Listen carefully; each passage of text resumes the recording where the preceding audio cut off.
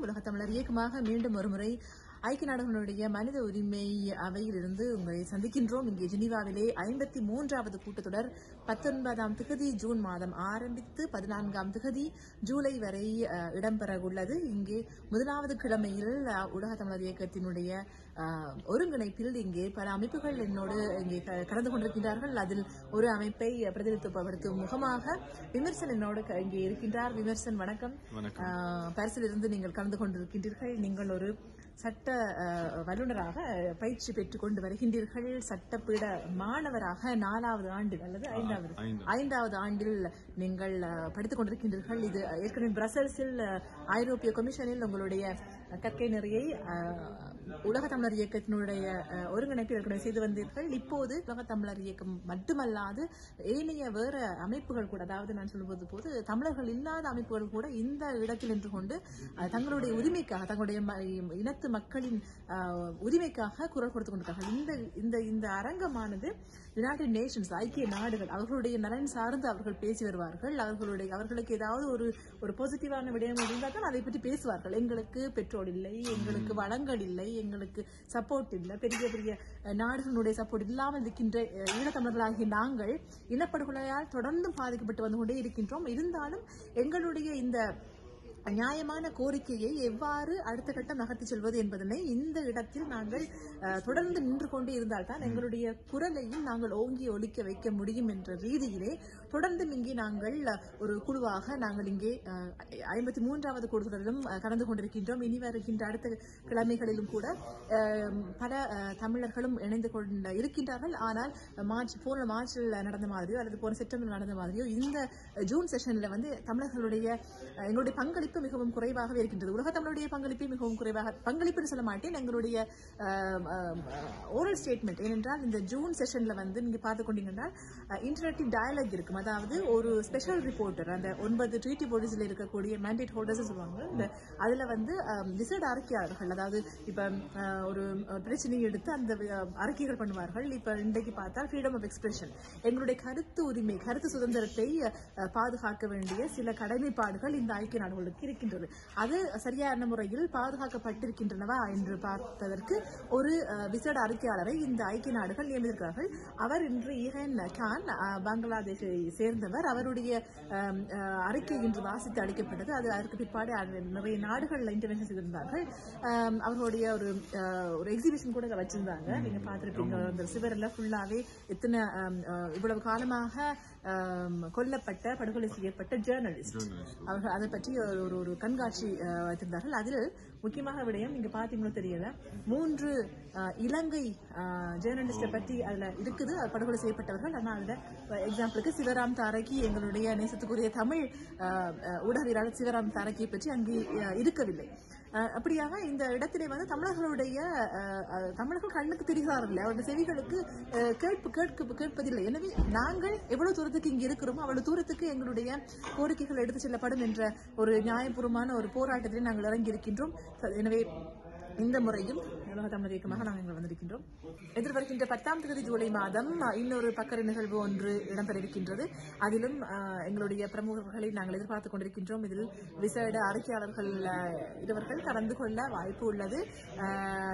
நாங்கள் எதிர்பார்க்கிற இந்த முறை எங்களுக்கு இலங்கையிலிருந்து வருகை தருகின்ற விக்டிம்ஸ் அல்லது செயற்பாட்டாளர்கள் அல்லது அங்கிருந்து வருகை தரக்கூடிய அரசியல்வாதிகள் வரவில்லை என்பதனையும் கூறிக்கொண்டு அடுத்த முறை 54வது கூட்டத்தொடரில் நாங்கள் அவர்களை எதிர்பார்ப்போம் என்று நாங்கள் நம்புகின்றோம். ஏனென்றால் அவர்கள் நேரடியாக பேசுவது போல எதுவும் வந்துவிடாது. வேறு இந்த காணொலியை இதோடு நிறைவு செய்து கொண்டு நாங்கள் கிளம்பலாம் என்று நினைக்கின்றோம். எங்களோடு இந்த முறை ஒரு 5-6 பேர் கொண்ட குழுவாக நாங்கள் இங்கே நிற்கின்றோம். ஆனால் எங்களுக்கு பின்னாடி எத்தனையோ பேர்கள் நின்று எங்களை பலம் செய்து கொண்டிருக்கிறார்கள். நீங்களும் இந்த போராட்டத்திலே இணைந்து கொள்ளுங்கள் என்று உங்களையும் அன்போடு அழைத்திருக்கின்றோம்.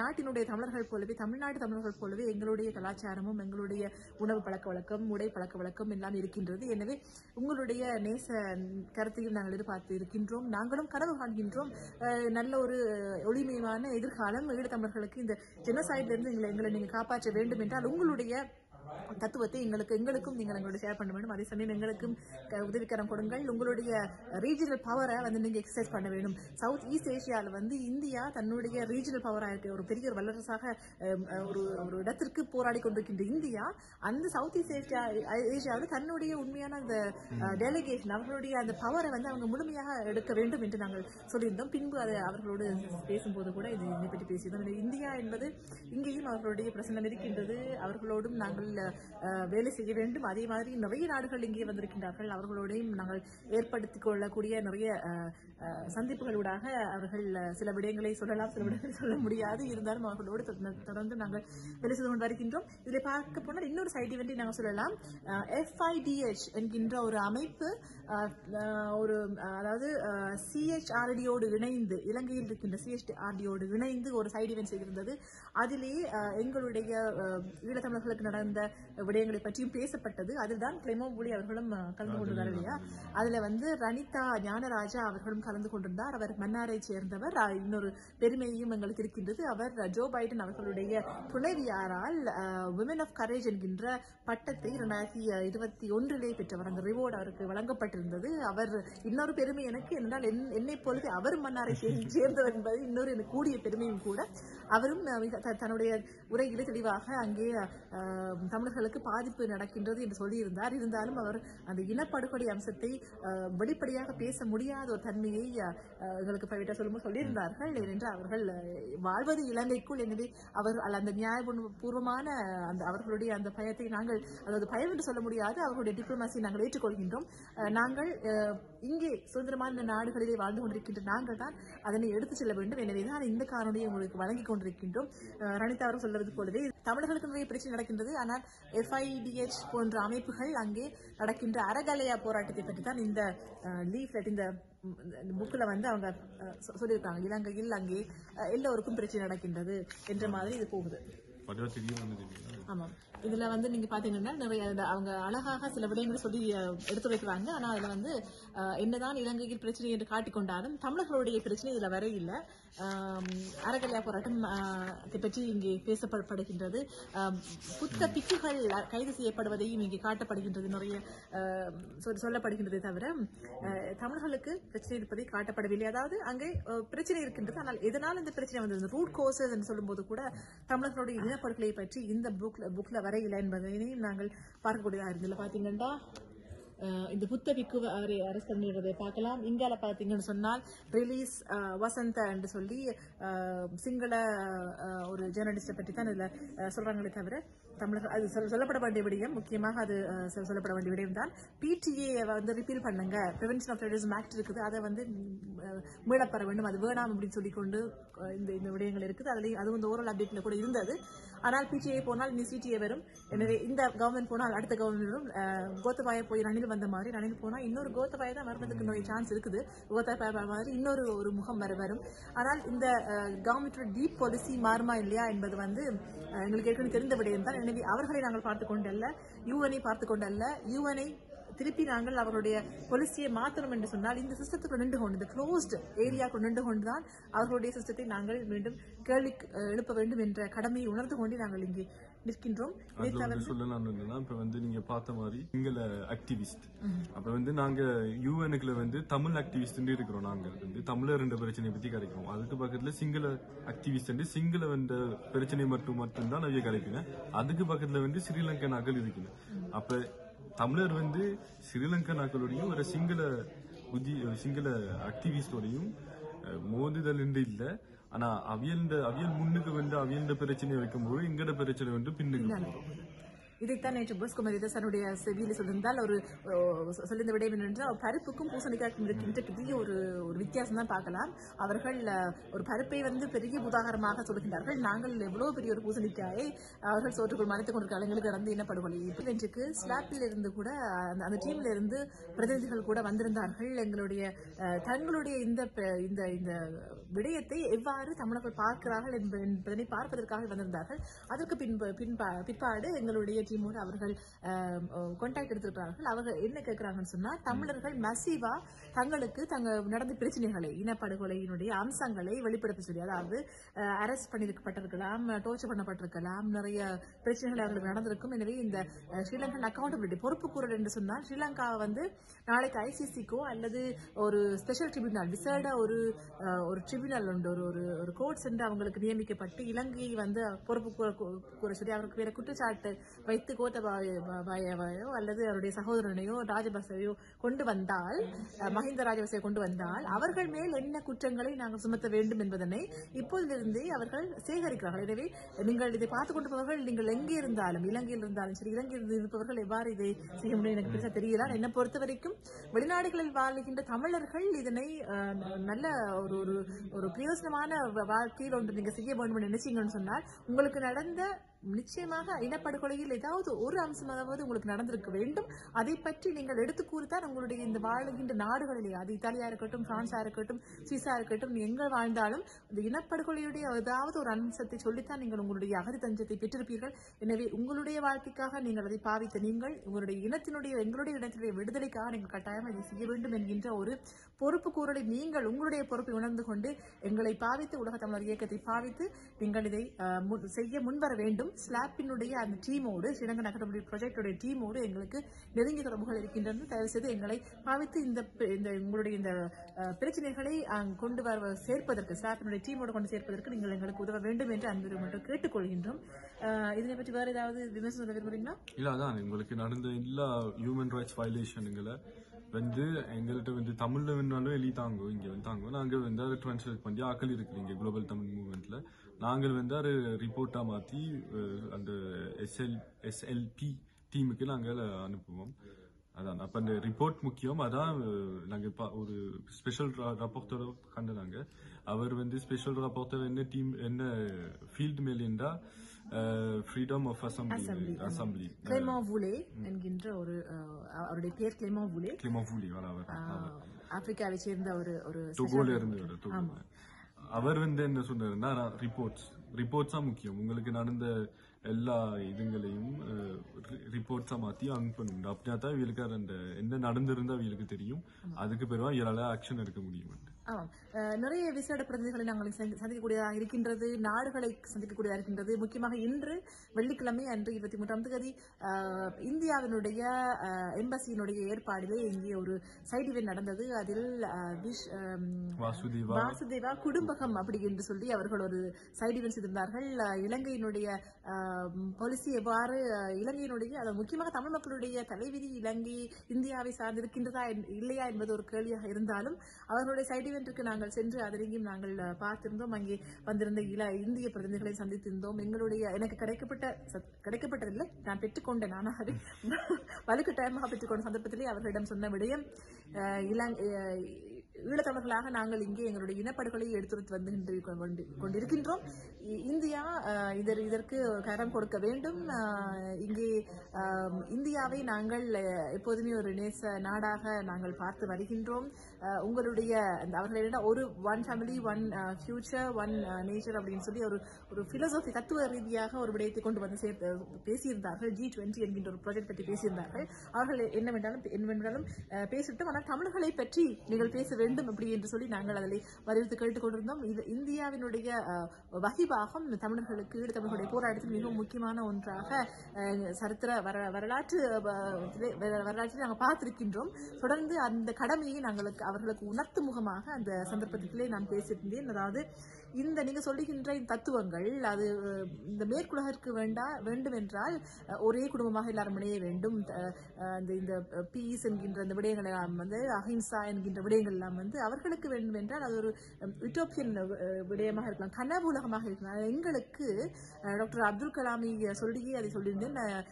எங்களுக்கு அது நெஞ்சுக்கு நெருக்கமான ஒன்று, கனவு காண சொல்லி அவரும் சொல்லியிருந்தார். அதே மாதிரி சுப்பிரமணிய பாரதியாரையும் இதை கோட் பண்ணி நான் சொல்லியிருந்தேன். ஏனென்றால் ஈழத்தமிழர்கள் நாங்கள் உங்களுடைய நாட்டினுடைய தமிழர்கள் போலவே, தமிழ்நாட்டு தமிழர்கள் போலவே எங்களுடைய கலாச்சாரமும் எங்களுடைய உணவு பழக்க வழக்கம், உடை பழக்க வழக்கம் எல்லாம் இருக்கின்றது. எனவே உங்களுடைய நேச கருத்தையும் நாங்கள் எதிர்பார்த்து இருக்கின்றோம். நாங்களும் கனவு காண்கின்றோம் நல்ல ஒரு ஒளிமயமான எதிர்காலம் ஈழத்தமிழர்களுக்கு. இந்த ஜெனோசைட்ல இருந்து எங்களை நீங்க காப்பாற்ற வேண்டும் என்றால் உங்களுடைய தத்துவத்தை எங்களுக்கும் நீங்கள் எங்களோட ஷேர் பண்ண வேண்டும். அதே சமயம் எங்களுக்கும் உதவிக்கரம் கொடுங்கள். உங்களுடைய ரீஜனல் பவரை நீங்க எக்ஸசைஸ் பண்ண வேண்டும். சவுத் ஈஸ்ட் ஏசியாவில் இந்தியா தன்னுடைய ரீஜனல் பவராக ஒரு பெரிய வல்லரசாக ஒரு இடத்திற்கு போராடி கொண்டிருக்கின்ற இந்தியா அந்த சவுத் ஈஸ்ட் ஏசியாவில் தன்னுடைய உண்மையான அந்த டெலிகேஷன் அவர்களுடைய அந்த பவரை அவங்க முழுமையாக எடுக்க வேண்டும் என்று நாங்கள் சொல்லியிருந்தோம். பின்பு அதை அவர்களோடு பேசும்போது கூட இதை பற்றி பேசியிருந்தோம். இந்தியா என்பது இங்கேயும் அவர்களுடைய பிரசன்னம் இருக்கின்றது. அவர்களோடும் நாங்கள்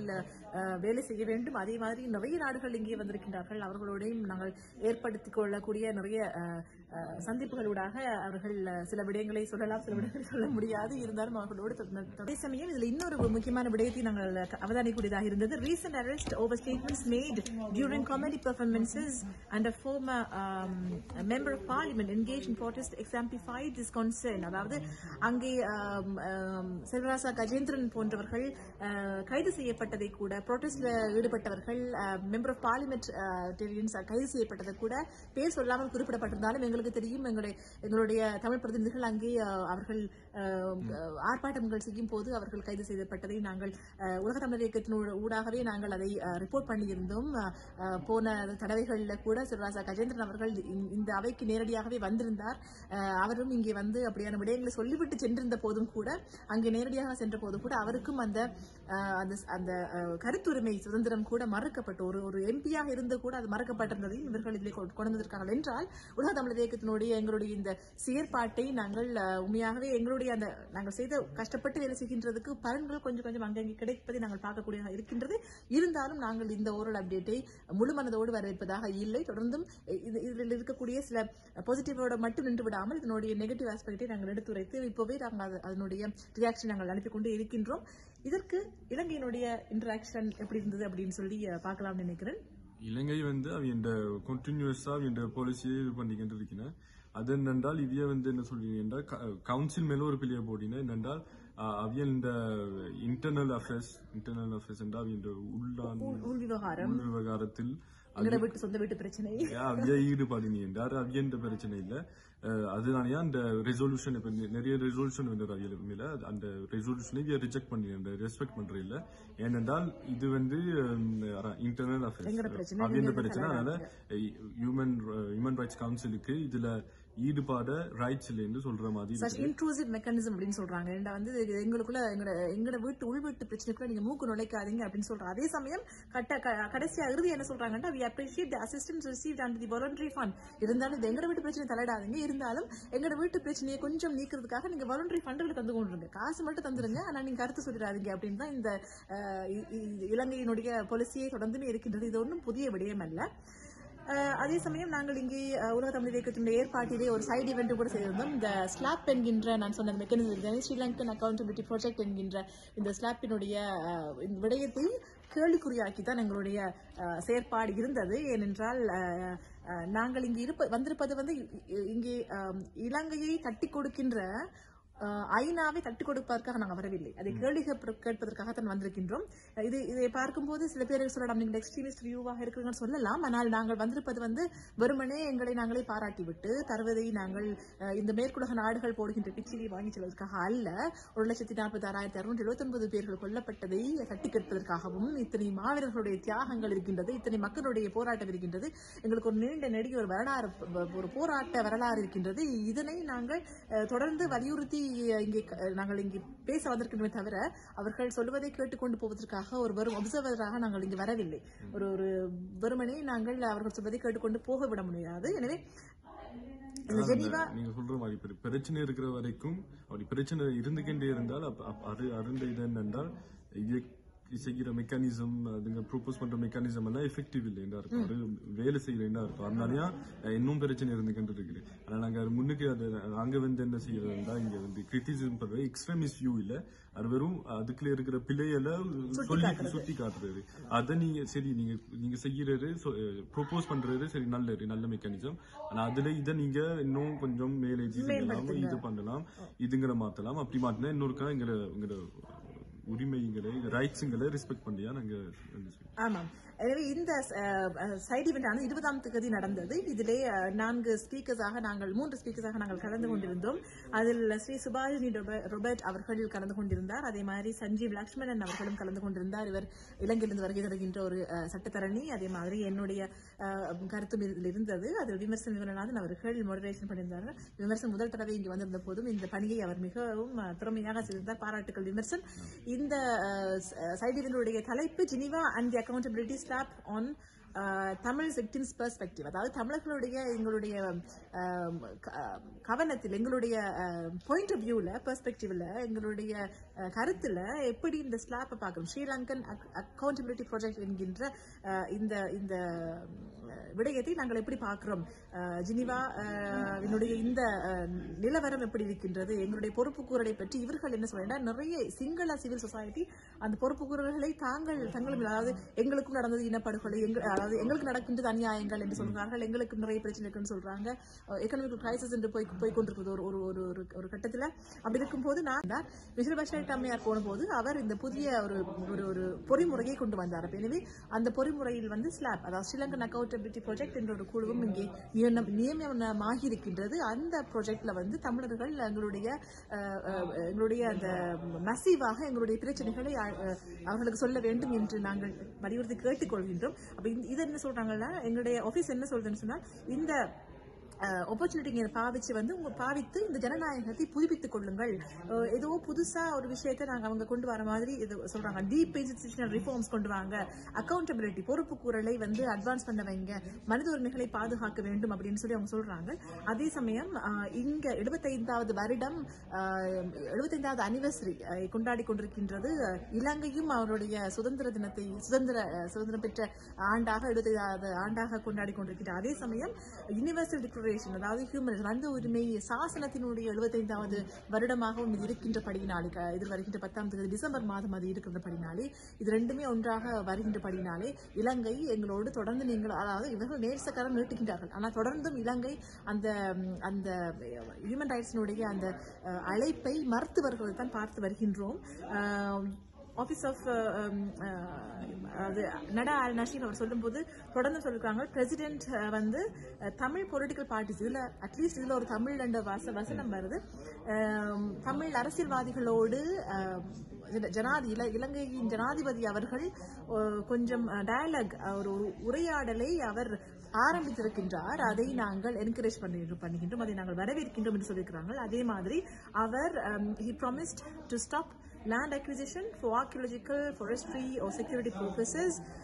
அதாவது அவர் ஒரு வாக்குறுதிகளை அளித்திருக்கின்றார். அந்த வாக்குறுதிகளை ப்ராமிஸ் என்கின்ற வசனம் எனக்கு அது முக்கியமாக படுகின்றது. we welcome his promise to stop.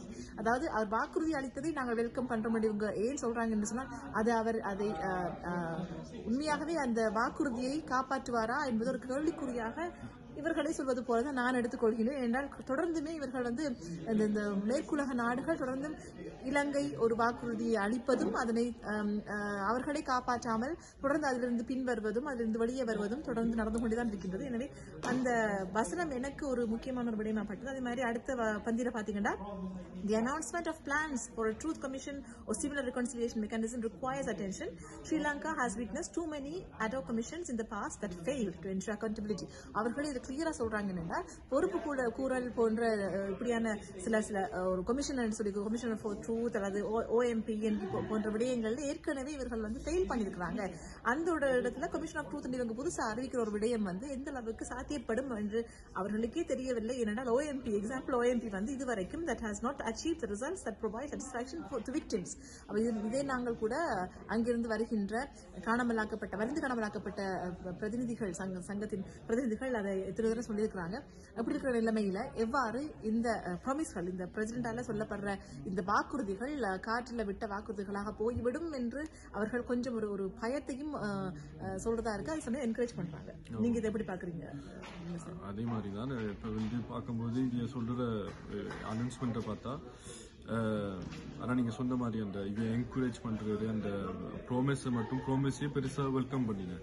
அப்ப இது வந்து ரொம்ப எப்படி சொல்றதுன்னு தெரியாது, ரொம்ப சின்ன இப்படி ஒரு சின்ன ஆக்ஷனுக்கே எவ்வளவு வெல்கம் பண்ணிருந்தீங்க.